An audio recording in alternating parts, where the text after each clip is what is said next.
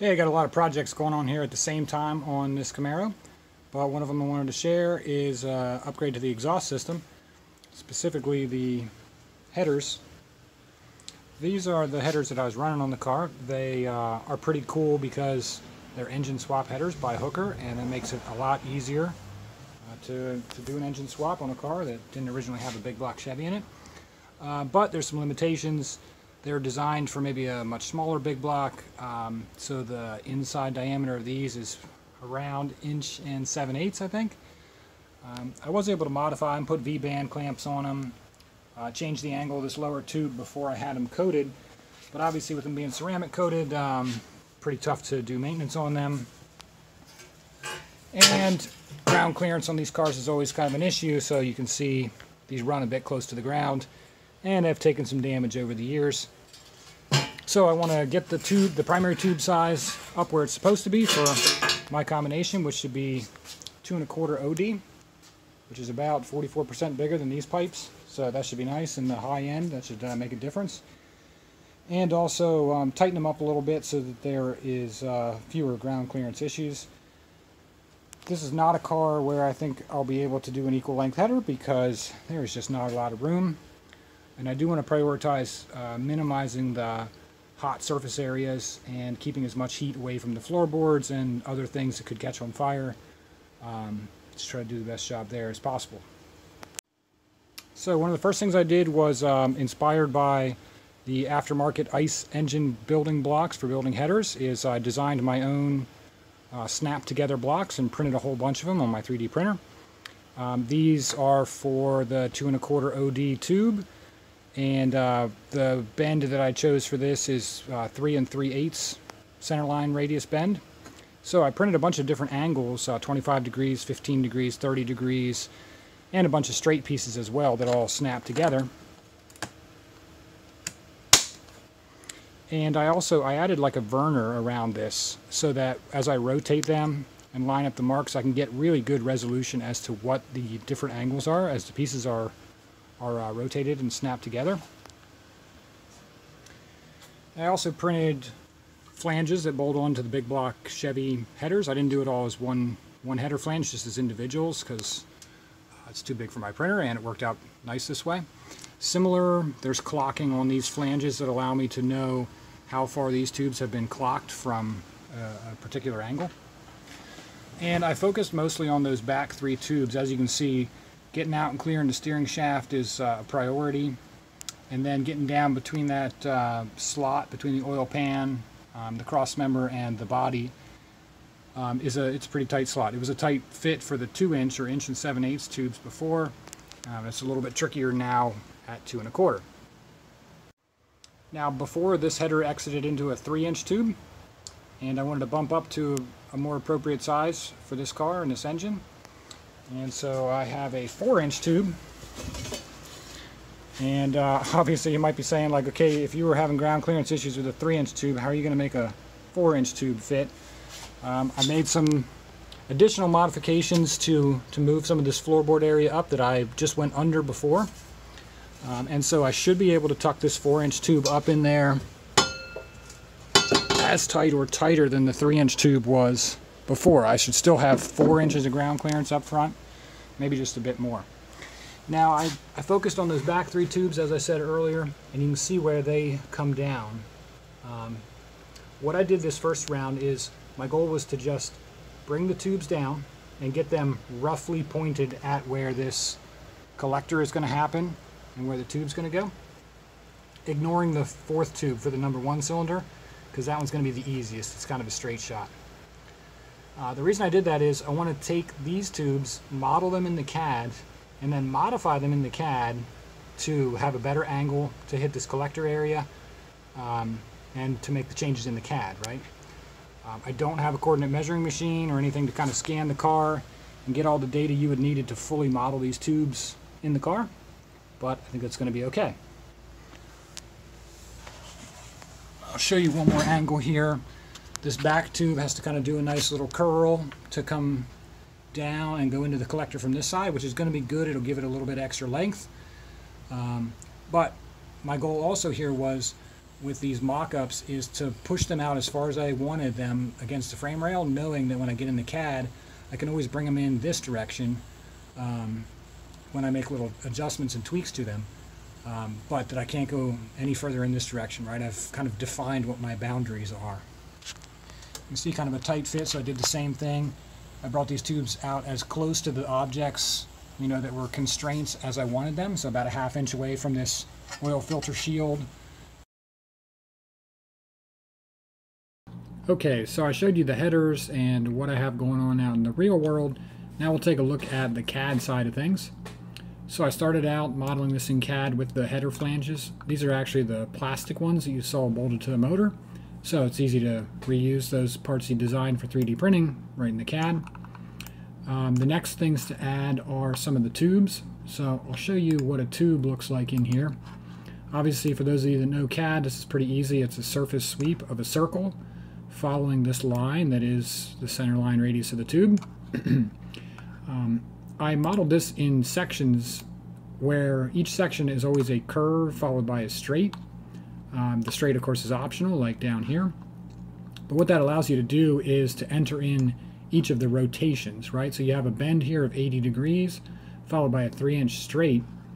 That's rotated 42.5 degrees down from the header flange in the way that you can envision that tube pivoting. And then the next bend is on a different plane, right? So the next plane is 60 degrees to the original bend line, rotated counterclockwise in this case. And that's where the next curve, which is a 20-degree curve followed by a 4 3/4 inch straight, picks up, right? And so on down the tube. Now this is the most complicated tube. Most of the tubes are pretty easy. But as I showed you with those plastic blocks, by having them marked off by their angles and then with the vernier on the edge being able to tell the degree of rotation from each bend plane, we can get a pretty good approximation of this tube into the CAD. Obviously we're working with plastic blocks that are snapped together and they're all hanging off the header flange. There's going to be errors, but it gives us somewhere to start. So let's take this back into the overall model. We've got our header flanges. Here's what those back 3 tubes, the 3, 5, and 7 tubes look like. And speaking of those minor errors, I mean, it's obvious that the plastic didn't intersect like this out there on the car. That's the result of just those minor variations. And so we could tweak those or figure out which angle was off a little bit and correct them. But for now, I just plug them in there as is. Same thing for our secondary, that 4-inch elbow, right? I just fit that in approximately where it belongs on the car. Now, one more thing before we start designing the collector.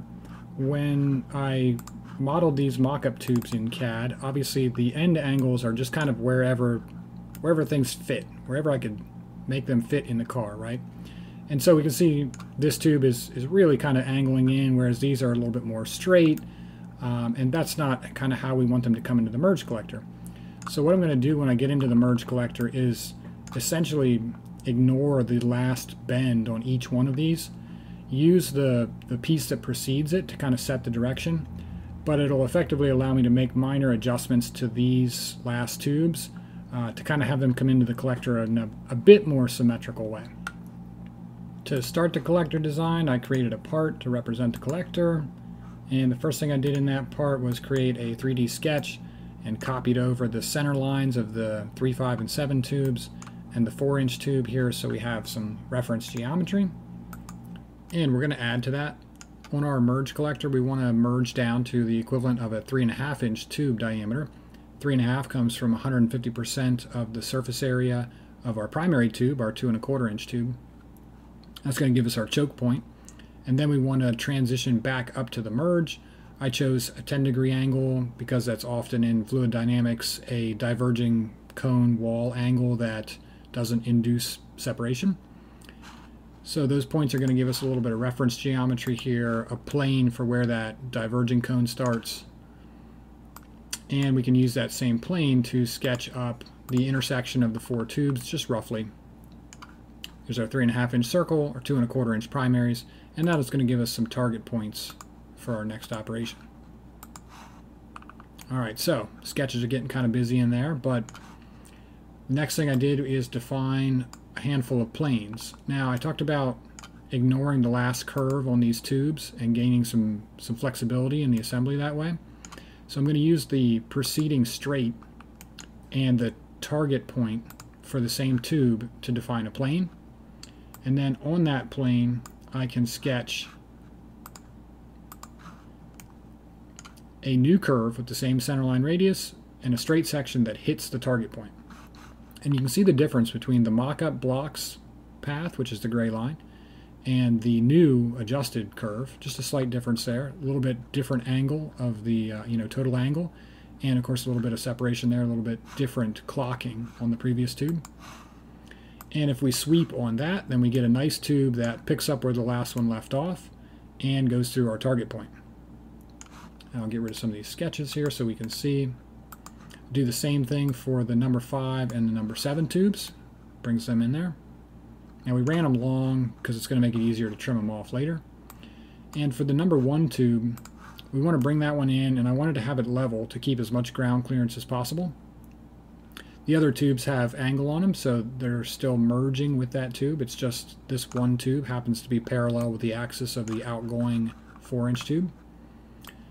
Now if we trim them all up, we start to see the overlap, and we see that pattern again of the circles that we had drawn earlier.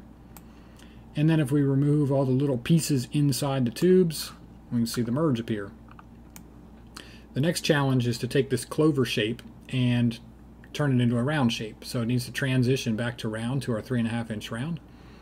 And coincidentally, when I measured around these arcs, it turned out to be very close to, I think it's 11.995, the circumference of a 3.5-inch diameter tube. So that's good. Otherwise, you need to adjust your angles a little bit to get that, because when you hammer these points out and bring this into a circular shape, if you don't have enough material around there, it's never going to match the 3.5-inch diameter. So in order to transition this out, I set up a plane back a little ways from the end and trimmed it back, and then lofted a shape out to our 3.5-inch round. And I used a couple of guide curves to keep these straight, because this material is actually going to come from the tube here, so we want to make sure that we have nice straight lines from all of those different tubes following this transition out to 3.5. And then from our 3.5, it was pretty simple to loft again out to our 4-inch. So now we've got a merge collector. Pretty cool. It's got 2 points inside of it instead of 1, because it's not a symmetrical merge. And we'll bring this back over to our driver's side header. And there we go. We got our revised transition from these tubes down into the merge.